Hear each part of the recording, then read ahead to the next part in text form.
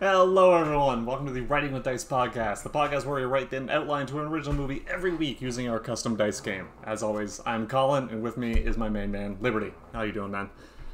I'm doing good. I'm doing good. I think I'm ready to make another chapter in the Writing with Dice, not cinematic universe, because not all the movies are tied. Not all. Some of them are. Some of them are tied together. Some of them we're trying to create a universe with them, but not all of them, thankfully. Too many of them are tied together, actually. Like, Yeah, more than we want. we've gotten that a couple times now, and hopefully we don't get it again. So I am ready to hop right in. How about you? I think we are. If you don't know the rules, go watch the first episode. If you do know the rules, let's hop into it. First things first, we are going to roll a d6 to see if we're going to get our genre now or later. All right, rolling d6. We got a 5. So that means 5. If odd, complete step 2 after step 8. All right, we don't know our genre. We don't know what kind of genre we're gonna make. Shit. Okay, this is one of the things that we gotta get off the start that's gonna completely fuck with us. It's gonna completely ruin us. But So we got to make this whole ass movie and not know what type of movie it is. Much how, like, famous director Quentin Tarantino makes his movies. it's absolute. I would actually believe that he does that. I don't know if I don't even know if you were making a joke there or saying an actual fact, because I would believe it if you Here's said. the thing: it was a joke, but it could be true. Who knows? That's true. We don't know his writing process. We don't know what he's like. So first thing first, then we're gonna go right to a step 3, then, which is a 1d20 for a wild card. So we're already gonna start by fucking up our script that hasn't even started yet. Great. So our first d20, our first wild card is a 4. What's a 4? 4. If okay, Ooh. 4 is a complicated one here.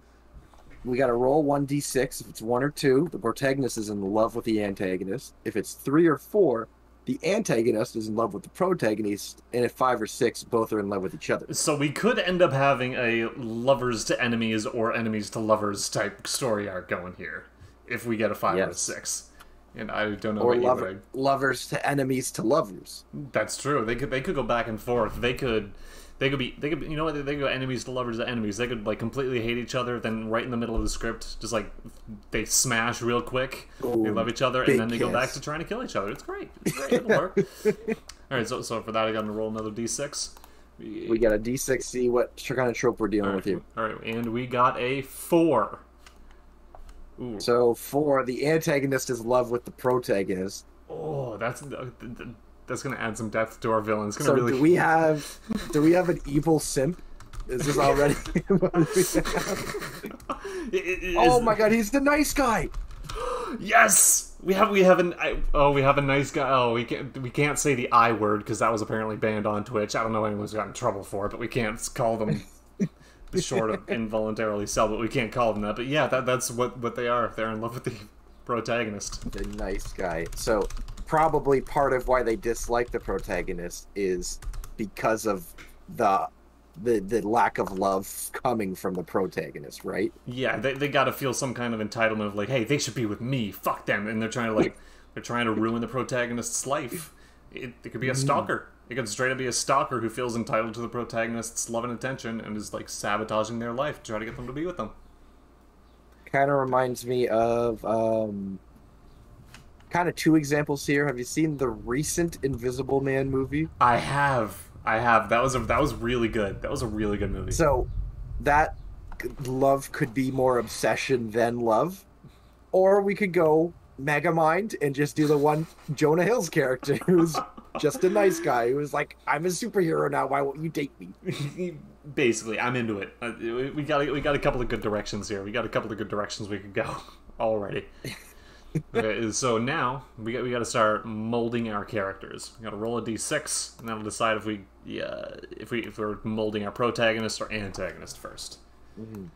So rolling d6, rolling a 4. So that is even. We got our protagonist. Yes, we got a protagonist. We get to build our protagonist. Sweet. So immediately in love with the in love with the protagonist, the antagonist being I feel like we could really get anywhere with this. Like, The thing is, I'm hoping we get positive trait, more like less like cruel and shit for the negative traits. But because sometimes I find with this game specifically, our protagonists just get molded to be like the worst people ever. Yeah, Like, that's true. That's true. We should kind of balance that out a little bit. I feel like the traits are leaning a little negative. We'll keep that in we'll mind for do. next time. We'll go for protagonist. We'll go no, we'll go two positives and only one negative. For antagonist, we'll go two negatives, one positive. Okay, I can get with that. I can absolutely get with that. Okay. I don't want to completely eliminate the negatives because characters need depth, even if it's forced depth, like we roll it.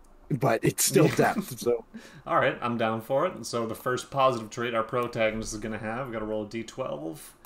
It is a 7. What do we get? persistent. Persist. They're persist. Okay, that's always got fun to watch as a protagonist, because they're a protagonist who has a goal and they're constantly going for it. They're the person who's just never going to give up in their pursuit of whatever goal Yeah. they have going. It's that Captain America, like I can do this all day type of thing. Yes, absolutely. That level of persistence. We love seeing that in a character. Let's roll another d12, see what we get for a second trait. All right, second positive trait we get. Hold on, over Windows. 11. 11. Courageous. Courageous. All right, so basically we have This is Captain a America. hero. Yeah, they're Yeah. straight up a hero. They're a hero. The antagonist is in love with them for some reason. I'm into it. It works. So we got the heroic, persistent, courageous. Now, that doesn't mean that any of these other traits aren't dismissed, but it's just saying these are the main traits that we see in this person. This is somebody who's not scared and is going to fight for what they're going to fight for. Yes, but they got to have the one flaw. They got to have the one negative trait. So for that, I got to roll Singular another D12. flaw. They're one flaw for depth. 11. They're a loner. They're a loner. Okay. Okay. Yeah, I see that. That works. That Yeah. works with persistent and courageous. Persistent and courageous, and then but they're the type to work alone. Again, I'm getting. You said hero. I'm getting straight up superhero vibes from this person. I am too. I'm getting Captain America vibes, but less of a leader, almost more. I think like one thing about loner, like a lot of times people kind of associate loner with like they're not talkative, they stick to their own, they're like a hermit. No, it's like a loner is just someone who's preferred to not work in a team. They're sticking away from people rather for trust reasons or whatever. So Or I'm to protect thinking of those somebody exactly. So I'm thinking with that loner, with the reason behind that, that can actually be tied with the antagonist. Maybe a bad love Oh. triangle happen. Maybe a bad, That's true, and maybe the antagonist wants to be a sidekick, wants to be a partner, wants to be involved with the protagonist somehow, and that would also fuel their desire to do Oh. whatever they're doing.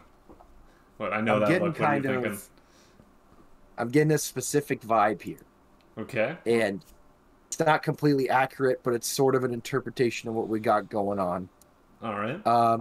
Do you know the Flashpoint DC? Do you know that event that happens? Vaguely, I know events of it. I know there's a whole thing, but isn't there? I'm gonna guess you're going here with Thomas Wayne Batman Yes. and Martha Wayne Joker. Now, yes, exactly. That's what I was thinking.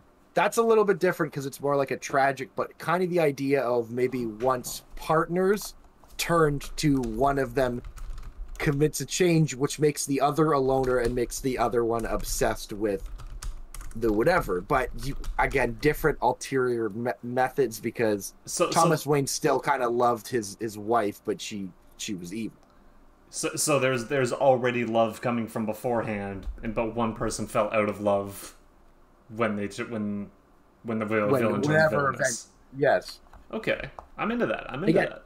doesn't need to be superhero. It could be like, just two people that like adventurous people like that maybe Nathan Drake-ish vibes. I don't know. Like it doesn't necessarily need to be a superhero. Just our protagonist that we have right now. I feel like once we get setting down, we can kind of figure out what the protagonist is going to look like. But those are kind of the traits we're going with now. Yes. So I think we should roll for our antagonist, see what we get here. Okay, I'm into it.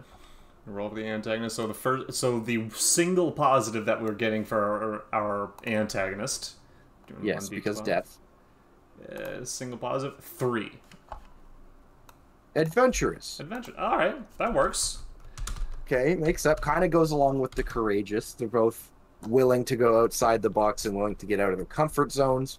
Now, adventurous, courageous can be two different things. Maybe this antagonist is pushing the comfort zone maybe a little too far. Maybe he's a little too adventurous.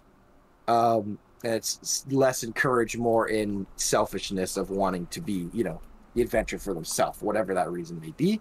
Yeah. What are you thinking? I kind of want to see at least one of the negative character traits before I go off too much on this. That is valid. All right, so I'm gonna roll one d12 for the first negative trait of our antagonist. 6. 6. Awesome. So selfish. That just lined up with what I just said. It absolutely does. You were going in that direction anyways, and this just completely solidified it. So the very selfish. Okay, so selfish and adventurous versus someone who's courageous and a loner, but they're the protagonist. I feel like we gotta have these people be two sides of the same coin, kind of going for almost like a Professor X Magneto type thing, where they have a very similar end goal. It's just their ways of going about those goals have to be very different.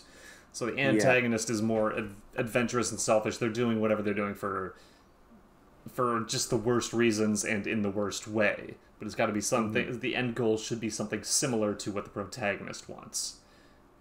I agree completely. Real quick, Favin, you've been completely off today with your roles, but I've been paying attention. Oh, I wasn't. Okay.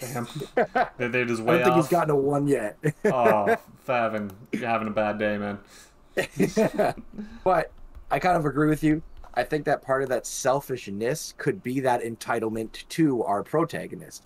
That love, that affection is sort of tied in with selfish, you belong to me sort of vibe.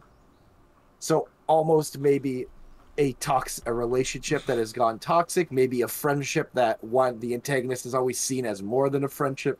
That is very much in that nice guy bubble, but it could be once lovers that have changed. It could be they were never lovers, but the antagonist felt like they should be for whatever reason. Yeah. But I don't know. Let's see what our last is. Kind of see what really wraps this character together. Yeah. We do have a few good solid routes we could go here. Mm-hmm. Okay. And the second negative character trait for the antagonist is 4. They are impatient. Ooh, okay. That would definitely just add a rush to things and definitely keep solidifying the nice guy thing. It was completely solidified that they're like, you should be with me, you should be with me, you should be with me, just like poking, prodding at the protagonist the entire time. Yeah. By the way, as soon as we call Favin out, he gets it on the next one. God damn it! God damn it! That's our boy right there. He just needs to be completely validated in this. Yes. So, selfish, impatient, adventurous. Those things really line up with the character. Now, when you think about a character who is kind of like that, one weird comparison doesn't really fit the idea. Doesn't totally fit the idea. But I like to kind of root these characters and other characters we've seen. Almost kind of, that kind of Catwoman vibe. Catwoman, impatient, adventurous, selfish, very much so. Now, there's a lot of other positive traits to Catwoman tied with Batman and with her own character.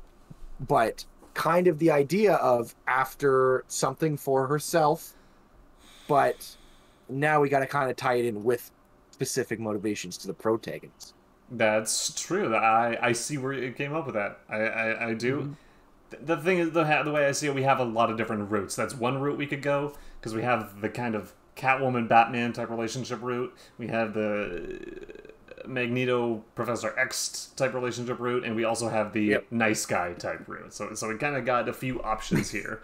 I think will come from the different wild cards and the settings and the motivation that we end up getting. Mm-hmm.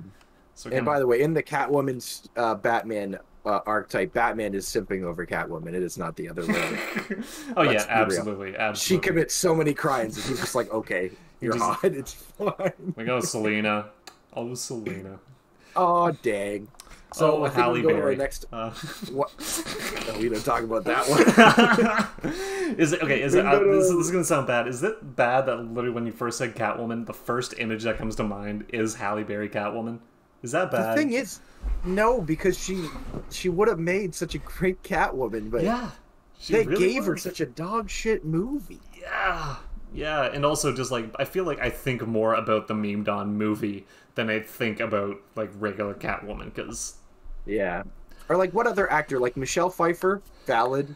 Anne Who's gonna say Hathaway? Anne Hathaway? I don't know anyone who immediately thinks Anne Hathaway when they think Catwoman. Yeah, that's true. She, as much as she was a part of it, she was a little tiny bit forgettable, on part with Christopher Nolan struggling to write compelling female characters. But that's okay. You know, Chris Nolan. Yeah. All of our male characters can have really intense relationships that are really close. Yeah, There's nothing wrong with that. just not the women, right? Okay, so I think We should have that as another wild card: is Christopher Nolan it up and don't know how to write females at all, and just write really weirdly gay relationships with all of our men. just completely And I'm homoerotic. Yeah, not right. on purpose though. That's the thing. accidental homoeroticism. All right. We'll add that as a wild card later. Okay, All right. speaking of wild Awesome. cards, we got to do two of them now. Yes, we do. We got to mix this story up a bit. Okay. So the first of the new wild cards we got to get, run d20. We got to roll is a 10, It which is 10. the plot takes place Uh, inside one town, building, vehicle, or even room. Make the plot as claustrophobic as possible. So basically, it's a bottle episode. It's like it's one single. It's as small of a place as it can possibly take place in. Oh my. Okay, I got an idea. I got an Alright, idea. Let's hear it. Two people that, for whatever reason, are inside of an escape room or something like that. They get something out of being the first to figure out the escape room, and then there's a ton of interpersonal drama between them and why they're there and stuff. Okay. It's one room, one small area, almost like Saw, but between a broken up couple or something, or two friends with a weird dynamic. I love that. I think like Yeah? putting it inside an escape room or some kind of puzzle or some kind of just confined space that they have to get out of, that makes a lot of sense. I feel like we would need to add in a few side characters just so it's not My Dinner with Andre, two people talking the entire time. We could have, No, have it's just not. a few The side thing is, we characters. Depending on the genre, we could really fuck it up and make it like a horror, almost make it like Saw, where these two people are trapped in a room and it's like a fuck, you gotta get out of there, but then it unravels the relationship between these two. But at that point, is the antagonist the other person, or is the antagonist? Oh, but then it's a reveal that oh, okay. Okay, were you thinking it's a reveal that like one of the people in the escape room is the Jigsaw of it? Or yeah, that they had forced this because they wanted another shot at whatever they had or whatever, and then the primary person's like, "What the fuck is your problem? You think Kids this is just gonna lock make us in a me room like together." you? Yeah. Okay. Ooh. So it's like a surprise antagonist, but you can see how much like it unravels between them, and I think that there can be more points of them like almost getting a little closer. I heard you say But- once that you like horror and you like puzzles, so I made Saw for you and put you inside Saw. What the fuck is your problem? Okay, I actually like that idea. Knowing us, it's going to be a romantic comedy, but that's fine. We're going to... Okay. Villain is putting it together. Okay. That's a good place to start. That works. I like it. Also, Justin has came in to threaten me. Oh, I'll God. fuck you up later. Colin can hold the hammer. I don't know what this is about. This is about something I said about Batman. I'm just confused about why in the first message there he put the word up. Oh, fuck. Yeah, that's true. That's not like him. That's incredibly like him. Alright, so Okay. this story is about me and Justin locked in a room together. I'm there with a camera for some reason. You're the antagonist because you don't get good enough shots. I ruined the whole thing. You're like the recording a fight out of the high school. You got like that level of World camera star, footage going world on. stars. Okay, you gotta get the next new wild card. Next new wild card. All right. Gonna roll another d20, and we get a 4. What is 4? 4 is we already got 4, We so already we're got gonna 4. move Roll on. again. We're gonna re-roll that. Roll again. 10. We already got 10. What the fuck? Yes, we did. Another roll. So, roll that back again. 1. 1. So you have to go to name Go generator. to. Or you have to go to the online name generator and use one of the names that come up for either the protagonist or antagonist. Alright, I already have it pulled up. We're not going to use the ones I have pulled up now. I'm going to pull up the name generator and then refresh it. And we'll use one of those names after the refresh. Yep. Yes, okay, so here's the name generator. I'm just going to refresh it real quick. Okay. Here are the names that we got. Akeem Deacon, Danielle Hickman, Manikem McDermott, Leah McKenzie, Danielle Booker, Deanna Riley, Mason Copeland, Sid Donald, Vinny Nguyen, and Philip Nava. Is it kind of weird that literally the first name, Akeem Deacon? I kind of like that name. I do like that name too. Deacon is kind of a badass last name. It is. On the flip side, I would love to have a character named Vinny in this. Vinny Nguyen? Alright, Vinny Nguyen. I'm into But it. I like Akeem though. I really do like Akeem. I think I like Akeem better. Yeah, Akeem Deacon, it's a strong sounding name.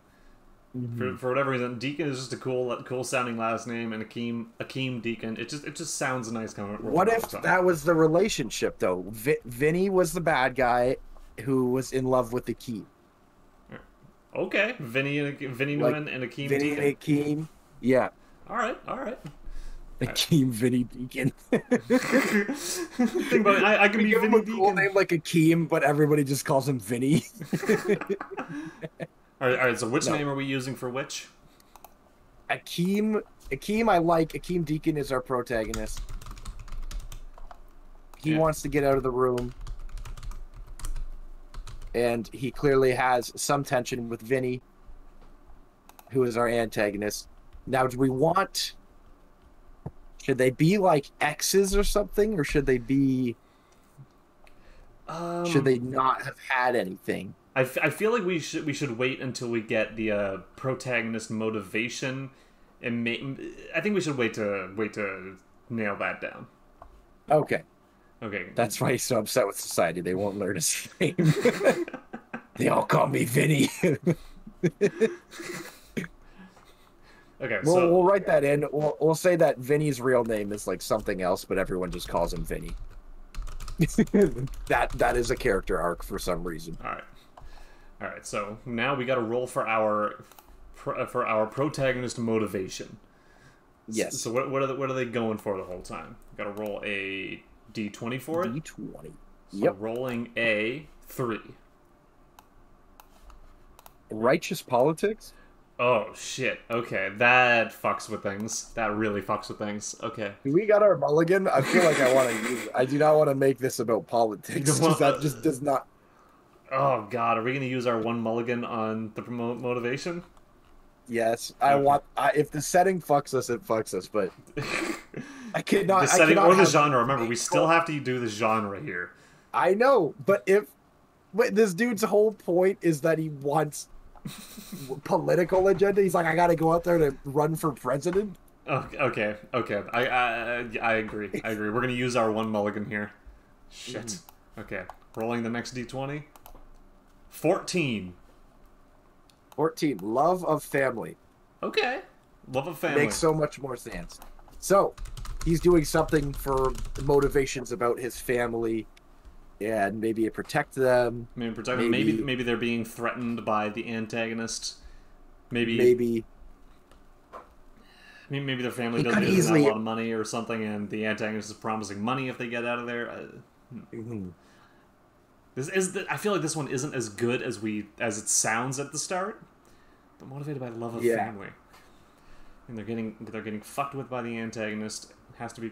I think that's an easy one, is that the antagonist is threatening or holding something over on his family. So he needs to do whatever he needs to do to protect them. It's like a that makes sense though. He's courageous and he's persistent. A loner if his family is close to him. That's probably some of the only people he's actually close to. So All right. it could even be seen as a thing by Vinny with a you're so you've never seen me as your family or something, or like yeah, you like your family so much, like that type of thing. Like You Vinny's left already got me to some be with issues. your family. Now you're not gonna have a family, and you can be with me. Vinny as like a weird friend X thing turned antagonist. He's got issues. So I like that. I feel like love of family, the family being threatened, something being held over the family, and that being a reason for him to continue pushing Fair. is a valued reason. And he's persistent, so he's going to continue. All right, I So can get into that. we're defined the protagonist, antagonist, and protagonist motivation. Actually, no, I think that we do our setting first, actually. Yes, yes. The next step is our setting. We got to roll a d6 to get our Yes. setting. So d6. I'm gonna bring up the d6. Rolling 4. Oh god. It's a period piece. It's a period piece. Okay. This could go all over the place. World War II, medieval times, the Roaring Twenties, the Old West, so it's cowboy times, like in 1950s, 1980s, or prehistoric, and they're all a bunch of cavemen. Okay. Yeah, there's not nothing bad. I feel like we Yeah, can we work can with any kind of them. with our idea, we can adapt. I think the one that one might be annoying is prehistoric, but other than that, Yeah. I feel like we could work with kind of this idea we have. Yeah. All right. All right. Let's go for it. Let's go for it. Gonna roll another d6 and 1. So that would be World War II. It's a world. It's World it's War taking II? place in World War II. How the fuck? Okay, so it's claustrophobic. World War II, something like that. Okay. But there's a lot of like different. There's a lot of different settings that we could have people could be confined to in World War II, depending on how dark we want to get. I don't want to go. Yeah, that yeah, dark. me neither. I'm not. I don't want to go there either. So we're just gonna skip right past that. We are going to stick it with World War II, but I'm trying to think. Did you ever see that movie called The Wall? I think it had John Wall. Cena in it. the wall. Oh yeah, yeah, yeah, yeah, yeah. And they're both just It's like about, like trapped the behind a snipe- wall yeah, with a sniper. They're pinned down. Yeah. we could go with like that idea. It's like two people holed up in a building, Okay. and then it could unravel their relationship in the army. And How would we have that here's be another thing. motivated by love of family? I still like the idea of keeping Vinny and I got it. Akeem. I got it. Okay, I okay, absolutely okay. know. Okay. So they're trapped. Okay, it's World War II. They're not. Yep. They're not pinned down or anything like that. It's taking place in London, England, during the Blitz. They're trapped inside a building that has been bombed. The antagonist has has some kind of power over the family, because we have to remember that we have the protagonist has to be motivated by love of family. So it's during World War II, but they're not all soldiers. So the protagonist and the antagonist are trapped Here's in the one thing, though. bombed out building. During Them the being Blitz. trapped in it. Love of family couldn't necessarily mean he's holding something over the family. It could mean that this character wants to get out of the building to get back to his family. He wants to protect his family from the Blitz, but he can't inside this building. Now, it can be revealed that the antagonist, Vinny, had something to do with them being staying in the building, prolonging it or something like that. He knew the Blitz was coming, maybe, and he wanted Akeem by himself so that he could pursue this interest with him. Okay. Because if we're going with Akeem and Vinny and we want it to be love, during World War II, the idea of homosexual love was frowned upon. It was It's very true. so that could be a character arc between them, with almost forbidden love, one side embracing it more than the other. That could be another sense of tension in it. That makes a lot of sense. I'm just thinking about literally how are we going to track these characters? How are we going to have family be like the family be literally involved somewhere?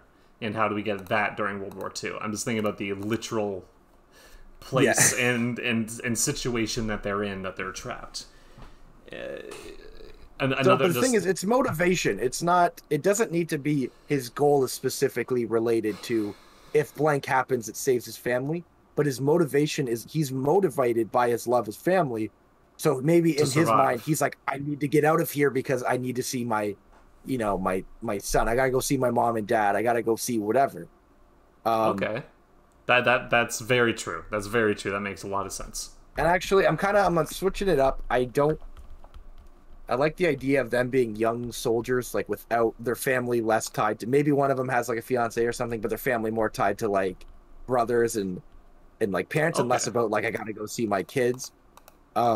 Because I think the idea of young soldiers and their being loved kind of is like it's just it's a little bit nicer than like the idea of the gay relationship being seen as like home wrecking. I don't want to present that, but. Okay.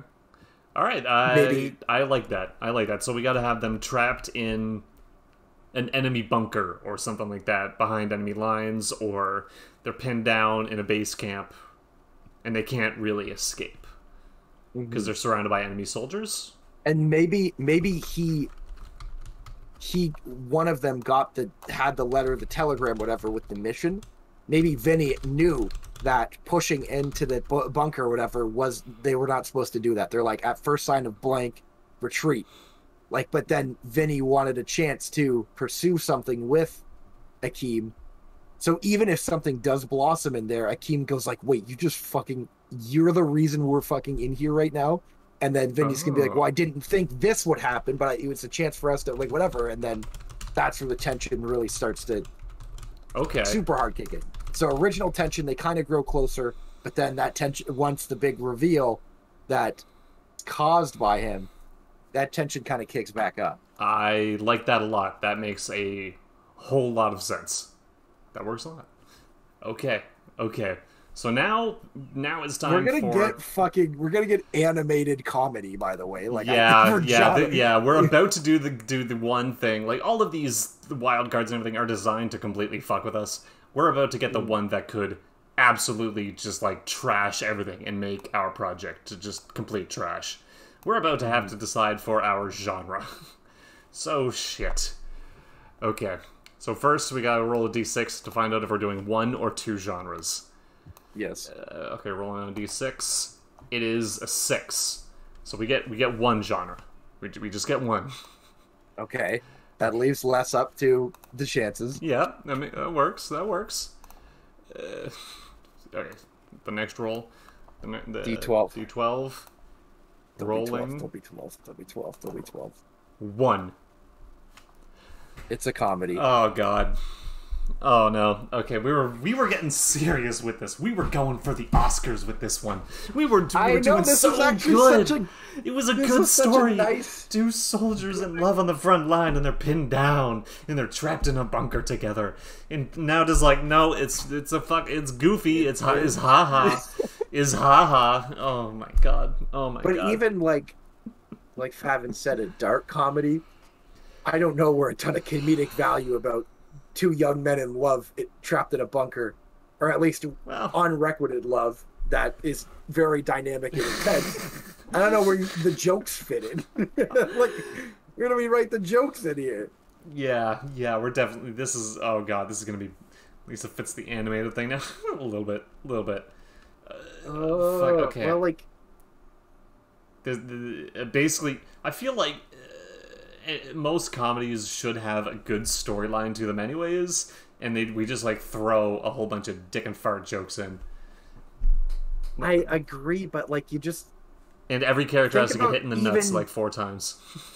Even like the best comedies, like a lot of really good comedies, they have compelling characters, they have good story and stuff, but the source material, even when it's something really intense, it's like there's room for jokes, room for humor and stuff. This is such a fucking straightforward, intense, singular area story about, like, you know, such an awful thing for people to go through. Oh yeah, I and don't now we know. have to be haha. We have to be funny. Okay. Both the characters are played by Tyler Perry. Oh, God. No, Well, Fathom. we got 3 more wild cards to go. So like, Yeah. Oh shit. Okay. how dare we think that we'd have an actual compelling script ever with this show? How dare us? The way What's wrong with the way us? I see it is kind of a serious comedy. Like these characters are going to be cracking jokes. They are going to be like whatever with each other. But like it's still a one claustrophobic room where they could die, and the dude wants to go see his family. But maybe the jokes are specific for bringing levity to the situation between these two, and that they're two guys that kind of have to be funny right now because if they don't, they kind of lose hope. Okay. Okay, so now we need to define our motivations specifically. So that's what we're going with? We're going with 2 young soldiers. They're pinned down in an enemy bunker or in their base camp, something like that. They're by like a bunker once the Blitz is happening in London. They hop in the bunker, seal it up. They can't get out after. They're kind of trapped in this bunker, and maybe they get I feel like if we're gonna go with the bunker thing, we shouldn't go London. I was thinking London just so it would be we would have an excuse to have other characters there and be a bit more dynamic and kind of avoid just it being straight World War II. But if we are gonna go with that, I feel like we should go with like a bunker like right on the front or something like they find a Nazi soldier bunker. I like that. And then I think they need like a reason to be like I think like they go into the bunker because they're getting like striked by something. There's like they're getting artillery. Hit by an They're getting hit by artillery, airstrike, bombed, whatever. But then it kind of crashes up in there. It like they can't get out for whatever reason, and maybe instead of it being that he knew he shouldn't go in there, Vinny has like the radio, and he said like the radio doesn't work in here, anything like that. But in actuality, he like purposely turned it off, like took the batteries out of it, and it's like, wait, we could have been contacting somebody for rescue, and he's like, yeah, but like we can do that later. But this was a chance for us to, like take a break from the war. Like Vinny could even like his motivation could be less set. It could be selfish. This war was terrifying. This is a chance for him to get close with somebody he's really enjoying, and also take a break from the fear. That makes a lot of sense.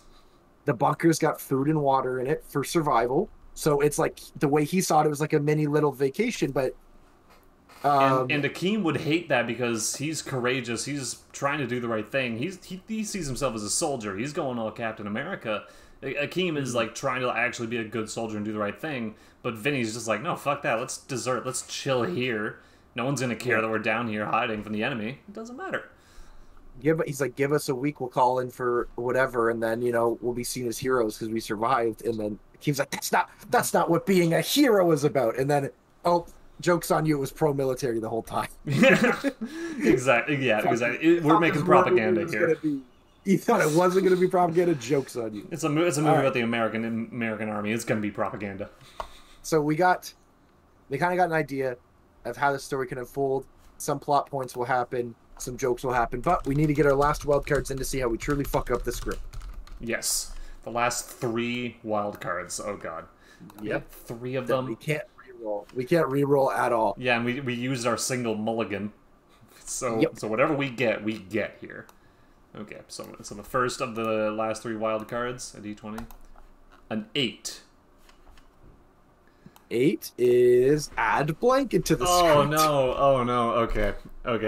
So I gotta roll a d6. If it's a 6, you all get to decide what we get. There's wild card channel points redeem at the bottom. You use that, and then the first person to use that gets to decide what to add to the script. But for now, we gotta roll. We gotta roll to see if we add all the other ones, and the other 5 options are not great. Let's be completely honest here. Yes. Wizards, ninjas, zombies, aliens, and time travel. This script is getting very ridiculous, but let's go. Wait, have you rolled yet? No, I have not rolled the Okay. d6 yet.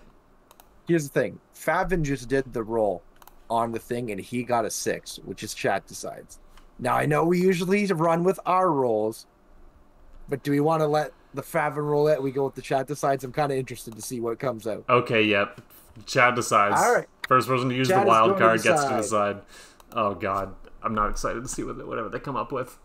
It's because you get one word. You get one word to describe something to add to the script. It could be nukes, it could be wizards, it could be aliens, it could be sex, it could be like whatever the fuck. Like you get one word. Mm-hmm. I should have put that. I meant to put that on the game itself. Musical. I knew it was gonna be Favin. I knew he was gonna pick something awful. Why, man? Why you gotta do this to It's already a comedy, Favin. No. Okay. Musical. It's a musical now. It's a comedy musical World War II romance movie. Now it's a musical comedy. Great. I've been in this bunker for so long. Why did Vinny take the batteries off the radio? Okay. All right. Fuck. I can spin it. I can spin this. I can spin this. You can spin anything. The musical part comes into the deliria of them being in a bunker and being cabin fevered, that the more it goes into that, it gets fantastical and the musical starts to happen. And at first it's them just kind of singing songs. It's kind of fun, but then it turns into them hearing the music to go with the songs, and they think it's a musical. Boom. Okay. It's a psychological thriller now. No, it really is turning into Saw. Shit, okay. Alright. Cabin fever. They begin to sing to each other. Begin to sing. Okay, that's where the musical comes in. Great! Fucking, it's a musical now. Yay! That's the first wild card. We still got 2 more to go. Yeah, just 2 more. Just 2 more. And let's see what the first one of the second one is. Rolled a 2. But protagonist has a badass custom weapon that Lid must describe in 10 seconds. Go! Go, badass weapon.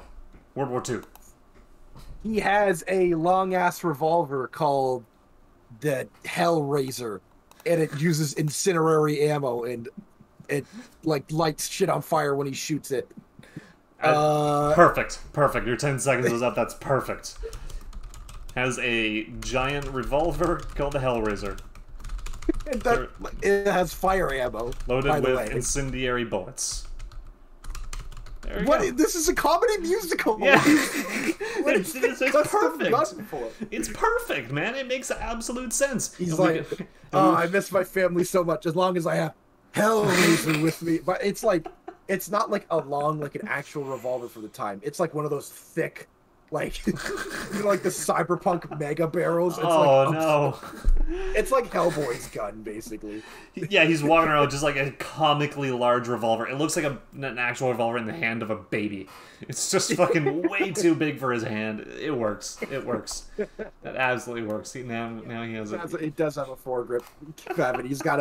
It's a revolver that he holds like a rifle, basically. Perfect. I love it. I absolutely love it. Oh, God. Okay, that's a good one. That's a good one. So now our It's like Cloud's Buster Sword, but for a World War II. It's a revolver for someone in World War II. Okay. Now we got to move on to the last wild card. I like that we finally got that one too. I put that one in there hoping that you would get it someday, and I If was we get it waiting in for this one? Yeah, of course we This do. one? Of course we do. Of course we do. Can't get it during the fucking badass gunslingers one. We get it during World War II romance. Yay. Oh. All right, Okay.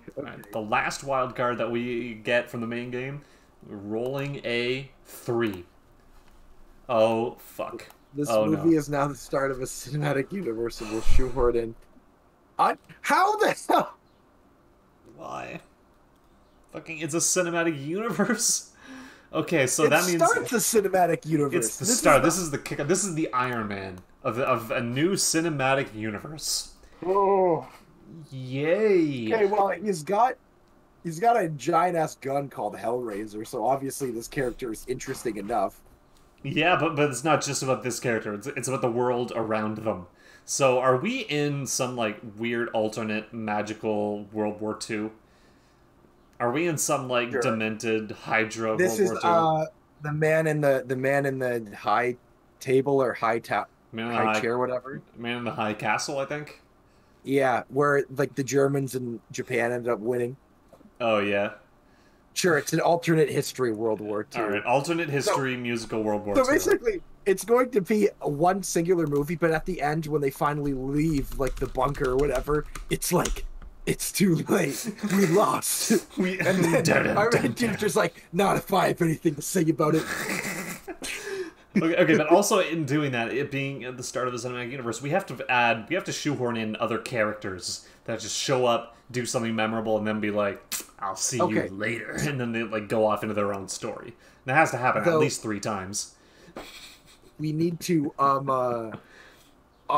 the radio we hear names of characters that are important but the throwaway lines. In the cabin they find pictures or dossiers of specially enhanced individuals that could be a threat or something. They got to put together a team, you know, like the like Batman v Superman, where Batman just pulls up all of that expositionary like, Oh, the here's a view LexCorp of the flag. files. Yeah, they already Yeah, have all their own it's- logos and everything. Yeah. Yep. Oh So- God. Here that's basically where I at. This is a really important bunker for some reason. Yeah, for whatever reason, they find the fucking the German army fucking Hydra bunker where they're doing super secret enhanced technologies and shit. Great, love it. So maybe it's kind of like Wolfenstein too. We're making our BJ Blazkowicz. His first movie is going to be about him and his kind of affair with another soldier.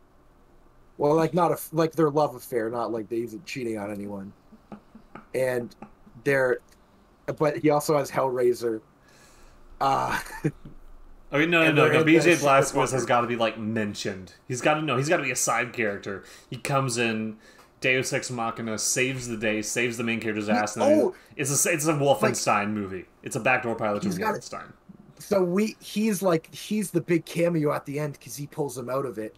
And then like, oh, did we win the war? And he's just like, not yet. And then tosses him guns. Basically, like how at the end of Split, it turns out it's like, oh shit, it's a fucking Unbreakable sequel. We didn't, and they didn't know that, and that was a plot twist. Basically, this is it's like plot twist. It's a Wolfenstein sequel or Wolfenstein Yeah, you didn't spin-off. know this whole time. It's been a Wolfenstein movie the entire time. Exactly, that makes sense. So we're making the musical Wolfenstein cinematic universe, but musical. Yes, but we're starting off with a musical, a comedy musical about two soldiers trapped in a bunker. Yeah, there's To no find Wolfenstein action shit that goes on. It's just a nice little romance comedy. Okay, Oh, God. so then the bunker is going to have dossiers on the technology that the Germans are creating, which is all going to be Wolfenstein technology. So all the Wolfenstein fans are going to go, wait a minute, that's from Wolfenstein. Yeah, all the Wolfenstein fans that are going to see our gay romantic comedy of World War II soldiers. There's a big overlap in Wolfenstein fans and people who would watch this movie. There's big crossover. overlap. Okay, Oh no. so I think we got it. I think we could start the story, but before we do that, we have a little ad read. Yes, we do. Before we go into the story, and of course, this ad read today is sponsored by none other than us. This episode of Riding with Dice is sponsored by, again, us at Select Start Network. If you're loving what you're hearing or seeing and you want to support us, why not go over to patreon.com/Select Start Network. You can support us from a couple bucks a month to the crazy $1,000 level. Please don't do that. A couple bucks a month, live and uncut version. Those are all the things you should be looking at. If you want to see everything that we're doing here live and uncut, you want to see the podcast on Fridays live and be a part of the audience there, then you can go to the live and uncut tier. It's $11.50 US. I think it's around $15 Canadian. If you can't support us on the Patreon, and you just want to support us by giving us a like, share, supporting us on the socials in any way you can, that would be much appreciated too. We love you guys. We love you for sticking around with us for everything. Again, if you can't do the Patreon, that's definitely okay. Give us a like, give us a follow. If you can, give us a sub on the YouTube if you're watching us there. And yeah, that is what the ad read. I think it's time we get into the nitty gritty of this story. Yes, we gotta actually start writing. We gotta actually structure this whole thing out. So recap: alternate history, World War II. Two soldiers, one's in love with the other, and trapped with the one that they're in love with. Vinny and Akeem. Vinny's the antagonist, Akeem's the protagonist. Oh, fuck. There is a lot to unpack here. Yep. Okay, so... It's a musical, by the way. Yeah. It eventually becomes a musical. It eventually becomes a musical. So, how do we start this off? How do we start this whole thing off? Alright, black screen. Very first narration. Ever since I was a kid, I wanted to be a soldier. Oh, God! That's going in. As a kid, I always wanted to be a soldier. This is a comedy, so it's got to start off like that. We're starting off with a good, Also, Goodfellas who wants parody. to be a soldier? What a weird thing to think about. There's some people out there who go for the propaganda and fall for it and really end up about that life. There are people like that. Fair enough. So, we started there, and then, boom, hard cut to in the trenches. We got two guys advancing on a unit. Boom, explosions everywhere, real intense. But the focus is on the two guys here. No rabbit. All right. So, super intense. They're rushing forward. They're giving each other call-outs. He's saying, "Hey, Vinny, cover my six," and he's rushing forward. He's like, "I got your back, Deacon." And they're like the coolest two dudes ever. Advancing on somewhere.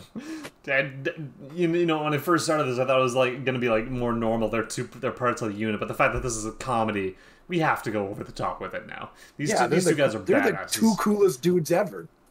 You know, and that's why in the end the Germans end up winning, because they didn't have them. They were trapped in the bunker. They could have turned the tide of the war on their own. Yes. Oh, so no. They advance forward and they make it to what seems to be a bunker. And he says, "Is this the spot? Is this where all the top secret German science things are?" Is that a direct quote? Is that the direct quote of dialogue? Straight up. This story is written like a Rick and Morty episode. Oh, so God. This is the place with all the German science stuff, and we got to get in there. So you can pick locks, right, Deacon?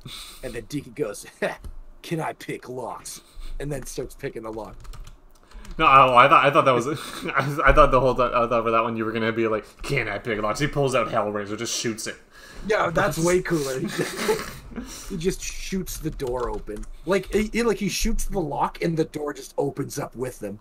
And by the way, every time he shoots, he blows the smoke off his gun. Even when it makes no sense, he has an automatic rifle. Yeah, Every time. He has a flamethrower. Just burn him down. A whole just like. All right. And then he shoots it open, and then they're like, "All right, you go." Or Vinny says, "You go in, Deke. I'll watch the outside." He calls him Deke now, by the way. Oh, God. Okay. Fast and Furious. Like, I just realized Vin is where his main character is.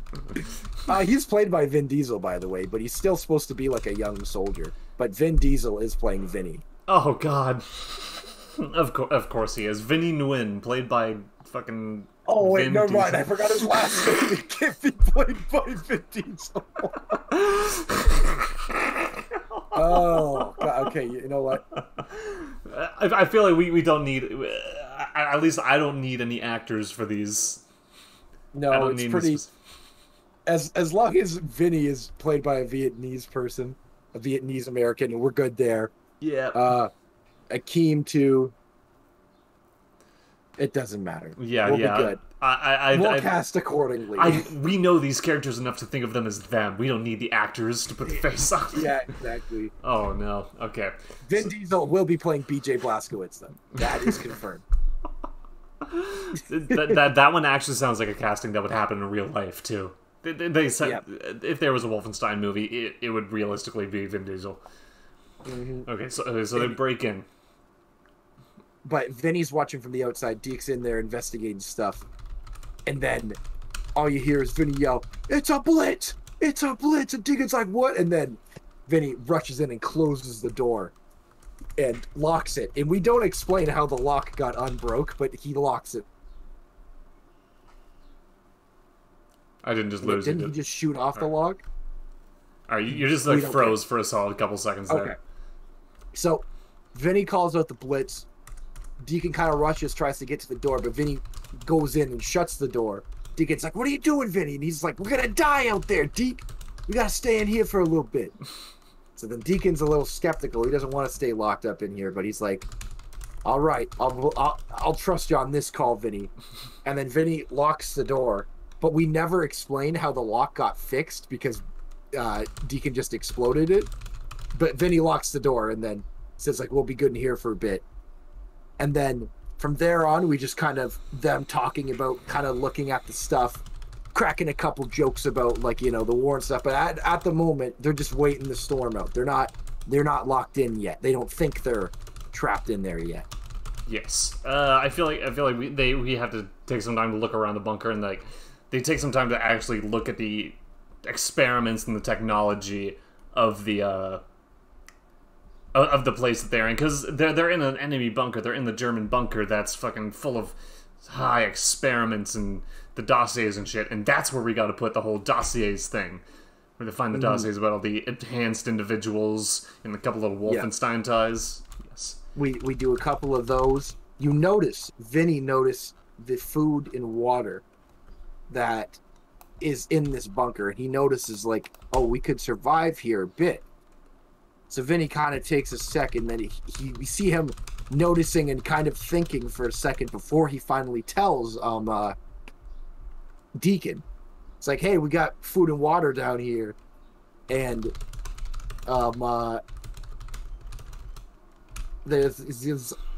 we kind of throw in a joke there, alluding to their past, maybe, of Deacon saying, like, "Oh yeah, what's it look like?" And Vinny goes like, "Oh, it looks like anything better your dad used to make back in the Bronx," or whatever. Oh god, better than your dad made in the Bronx. Fuck.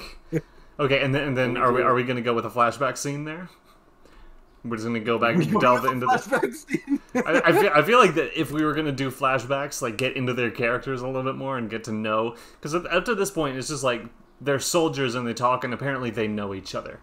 I feel like maybe now is the time to start hinting that there's a bit more going on there than just their soldier brotherhood friendship thing that they got going. So we do a flashback to Vinny having dinner with the Deacon family. With the Deacon family. He keeps referencing the Bronx, and the other guy is like, "Dude, you're from Milwaukee." That makes a lot of sense. Growing up in Milwaukee. No, the Bronx in Milwaukee. It's a different place. the Milwaukee Bronx. Not the Bronx NY, the Bronx MI. Or where's MI in Michigan? I don't. Yeah, MI is Michigan. Actually, I don't know. Whatever. I don't Bronx, know Milwaukee. It says the Milwaukee Bronx is from. Okay, so Vinny is having dinner with the Deacon family. Yeah. Does the Deacon family know about their relationship? Do they know about that, or is Vinny just like, oh, his friend, his buddy who comes by, and they go into his room for hours at a time, and they wrestle? Maybe the Deacon family does know and is like supportive of it. They're like, the Deacon family's a good family. They love their kid. They don't care.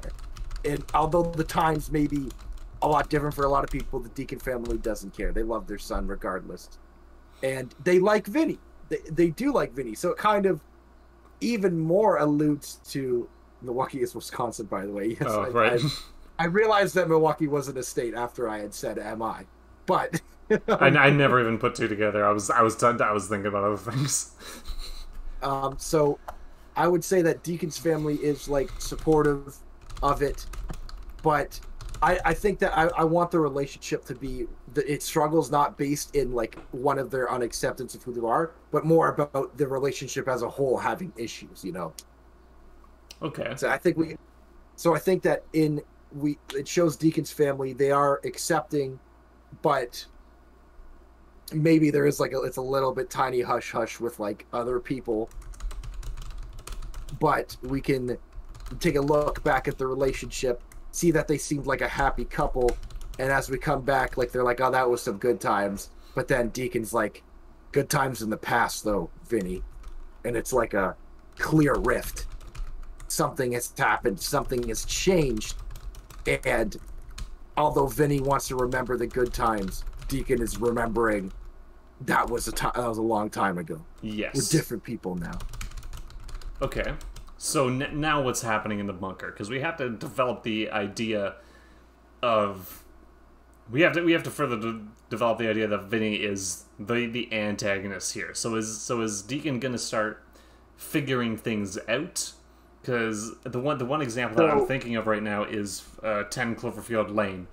We have characters who are trapped in one bunker in one place. What do we do here to keep the plot moving forward? And in 10 Cloverfield Lane, it was very much the protagonist's, Mary Elizabeth Winstead's, thoughts about, okay, how do I get out of this situation, and trying to read the other characters to understand the situation better. So how are we going to do something like that here? At first, the storm is over, that berating of whatever.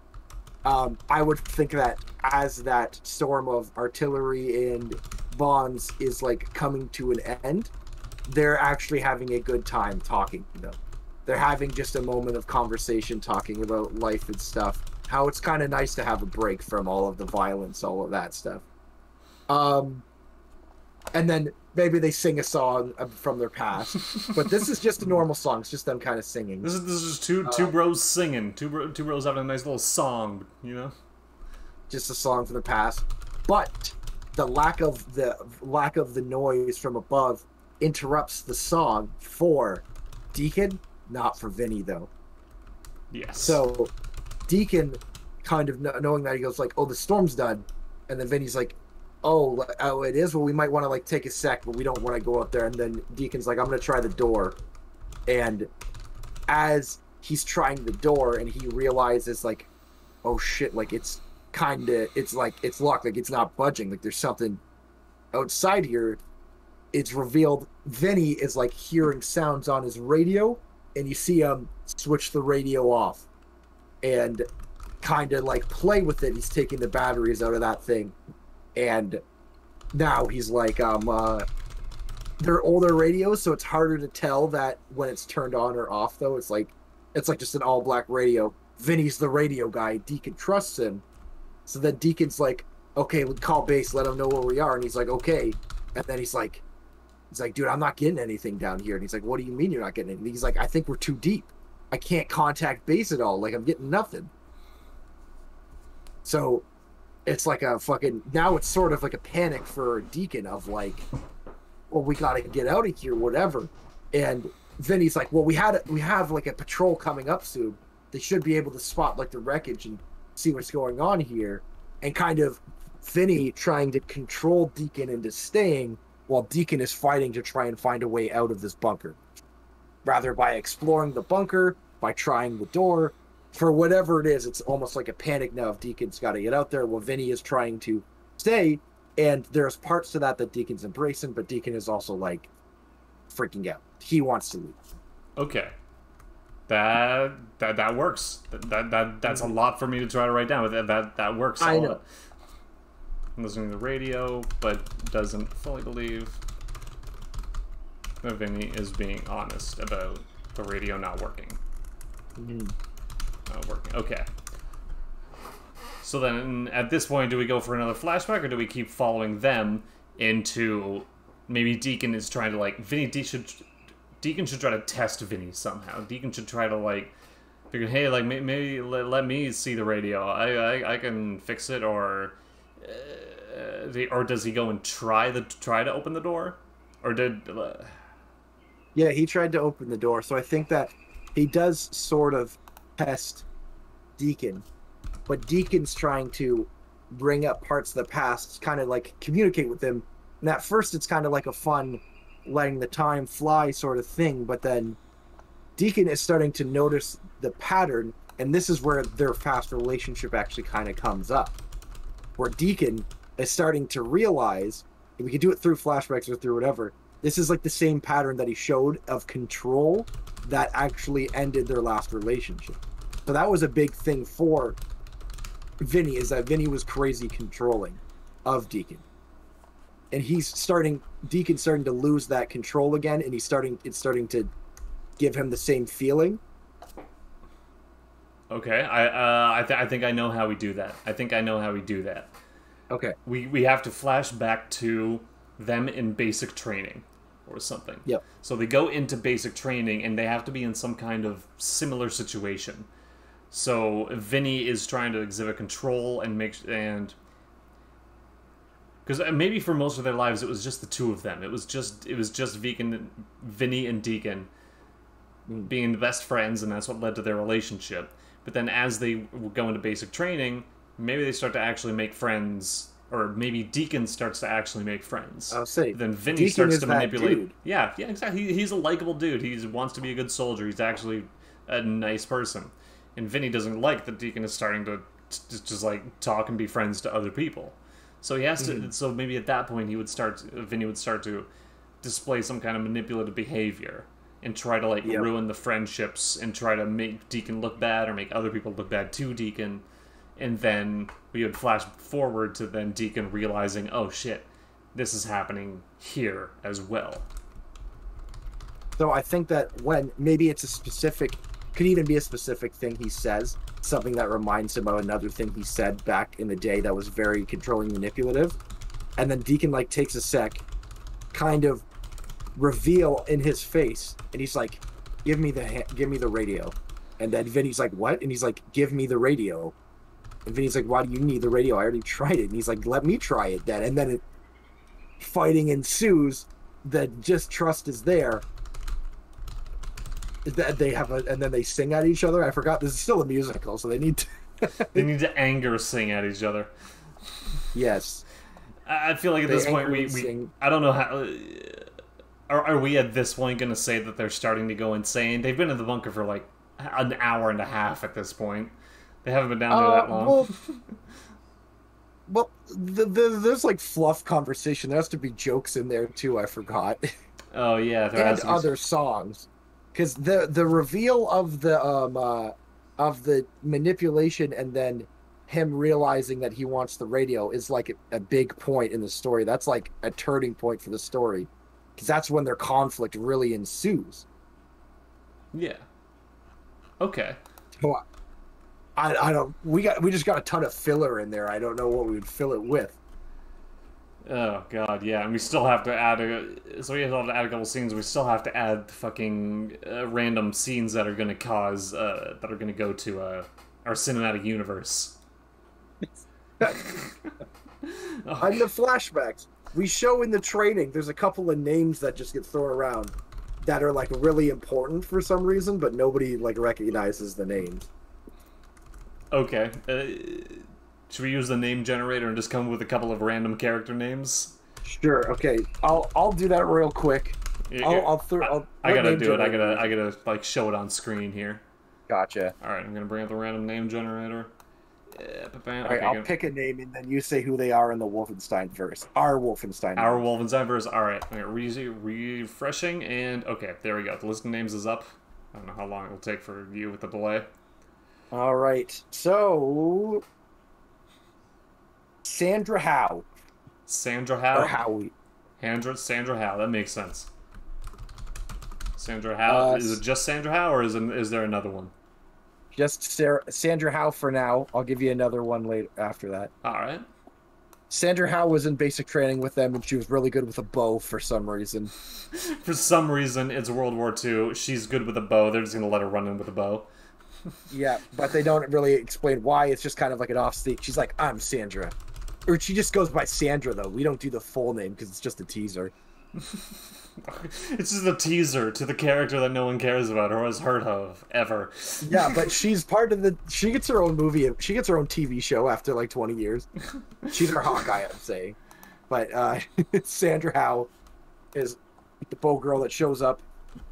And then we'll do one more tie to cinematic universe. Randomize those names again, and I'll give you another one. Randomize the name? Alright, hold on. Another randomize. Alright, hold on. Bring it up. Gonna refresh, and... Alright, there's the new batch. Oh, God. Do you see one you like? I see one that I don't know if I love it or I hate it. Kenya Crouch. Yup. What? Kenya, what kind of... Kenya? Kenya is a first name. There are people with the first name Kenya. Kenya Crouch. No, because it's a pun, right? Like it It sounds sounds- like a joke. It sounds like a Marvel character. Yeah, we're gonna go with Oscar Bourne. Oscar Bourne. We're gonna tie Jason Bourne into this for no reason. Yeah, the Bourne Was- movies are in it. This is Jason Bourne's great grandfather, Oscar Bourne. Oh, I can't wait to have a great grandson named Jason one day. Yeah, he says that. he says that. Jesus Christ, that's Oscar Bourne. Also meet a soldier named Oscar Bourne, who is excited to one day have a great grandson named Jason. There he But goes. he's so specific about it. He's like, you don't even have. Do you even have kids? Do you have grandkids? No. It's like, you know you're gonna have a great grandson named Jason. God. Yeah. Okay, Oscar. That fucking guy. Oscar Bourne was Jason's little brother. Yeah, but this is World War II, though. This is World War II. It's gotta So okay, we have one more character who I'm putting in this. Oh god. Okay, one more character. Who is it? Do Do you want me to refresh again? Megan Toretto, Megan Toretto. The Oh great- god. the great grandmother of Dominic Toretto, Okay. and she shows up because she drifts like one of those carts. She drifts The Fast and jeeps around. Furious movie, by the No, way. she drifts She tanks. She drifts tanks drifts- around the battlefields. She just World War II tanks, just Tokyo drifting around, just like circling the It's just enemy. We're not an army. We're a family. Who drifts tanks around the battlefield and is excited to have a grandchild. Child named Dom. There you go. That we just have all these awful lines. Oh no, this is gonna be so bad. Yeah, she's drinking Coronas in World War II. Yes, of course. For no reason, her tank has like the engine coming out the hood, coming out the front like the supercharger. Dude, in her tank crew, Ludacris is in her tank crew. Tyrese Gibson is there for whatever reason. He's like, oh, I guess he's in Because this he too. needs the money. That's why he's there. You earned that paycheck, Tyrese. All right, so that's our cinematic universe. Oh no. Oh fuck, we just gotta get through this, man. Yeah, we gotta get through this. Okay, so this is like I think we're about at the halfway point here. I think we're about at the halfway point. Shit has to start hitting the fan. So they start hearing songs and singing, and shit's getting crazy, and their singing escalates until a full-out fight. A sing fight, dance battle. I don't know what. How are they? Yes, gonna you said basically dance have battle, that- so yes, they're dance battling. In their heads, they're dance battling, but in reality, they're just kicking the shit out of each other. Damn, that's kind of dark. Or do we go the other And way then- around? They think that they're fighting, but they're just like dancing at each other. Just And then we the semi, not a really a big reveal, but in the middle of the battle, Vinny says, I do this because I still love you or whatever. And Deacon like takes a second, and Deacon's like, this isn't the way you treat the people you love.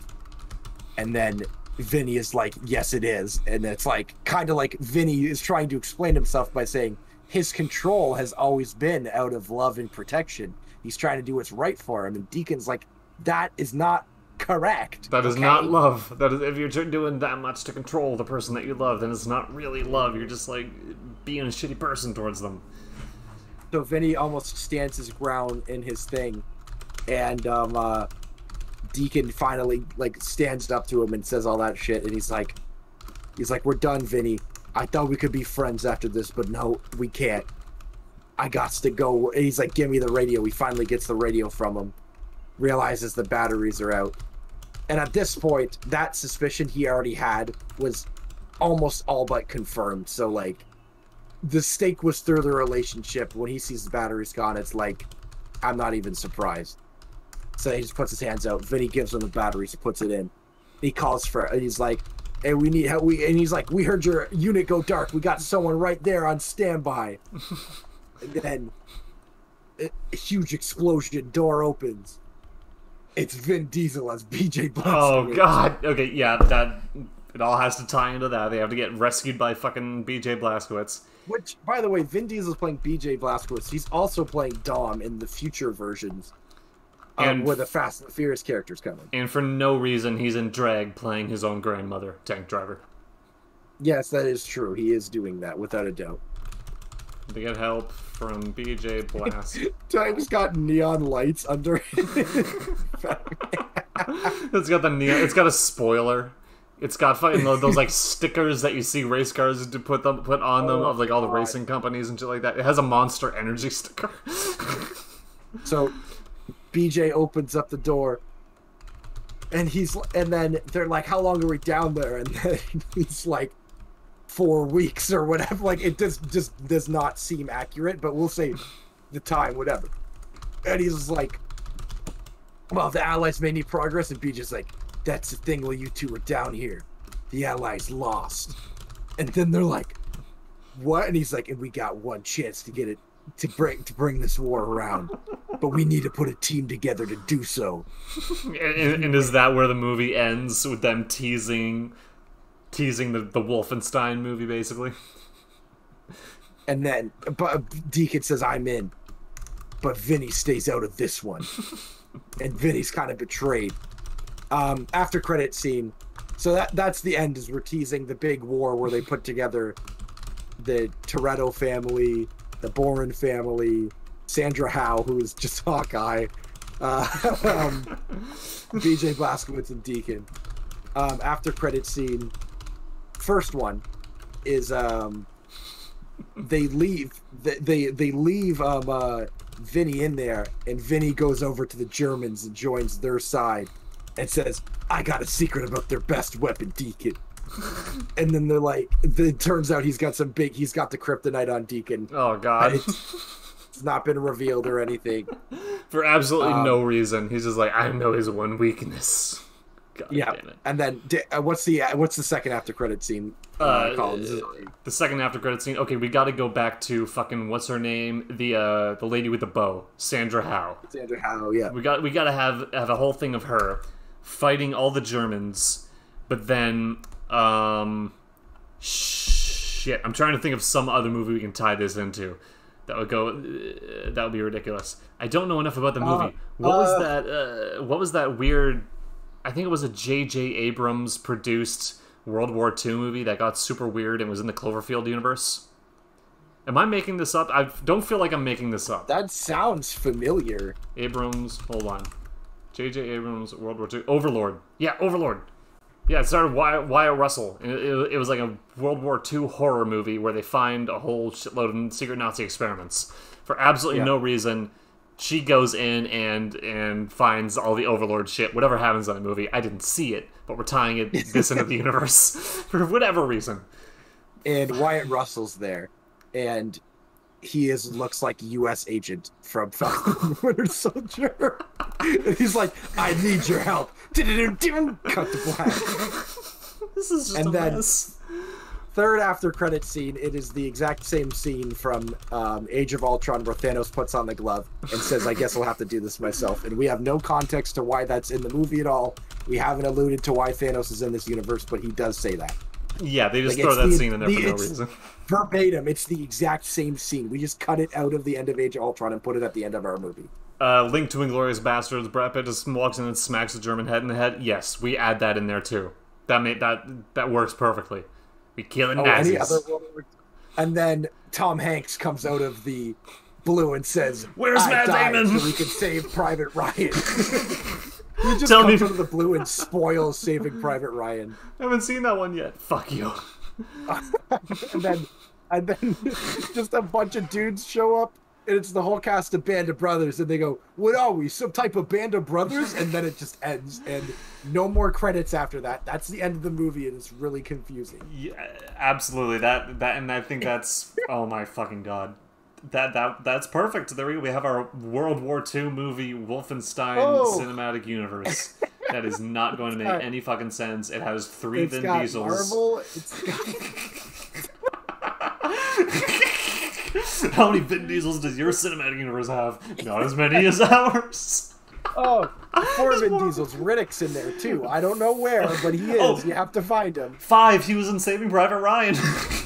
Yeah, he was. Exactly. Oh, and fucking the Age of Ultron, so it's Marvel too, so Groot. Oh, yeah, okay, so there's 6 Vin Diesels. The Vin Diesel cinematic universe. Also, Triple X snowboards in at one point. And then the last witch hunter shows up and says, "There's a witch nearby," and then leaves. This is the Vin Diesel multiverse. Thank you, Favin. The Vin Dieselverse. The Dieselverse the Dieselverse has been created, and this is their premiere movie. And their premiere movie has almost nothing to do with Vin Diesel, actually, but it is the Vin Dieselverse film. Oh, the VD. The VDV? That sounds like an STD. The VD is short for venereal disease, which is another word for STD. We're working with a VD-verse. We're going all out with the VDs here. You come to movies hoping for VDs? You come to the right movies. Also, the beginning of our movie it's produced and has like a shit ton of production companies on it. Like there's like 12 different production company logos at the beginning. You go watch a movie. Will say, why is there so many production companies? Why did Disney and Sony and fucking Warner Brothers and Universal and MGM, why do all of them work on this? They're like, well, Sony was a part of it because we needed rights to their characters. Like Spider-Man's in this movie. They're like, who?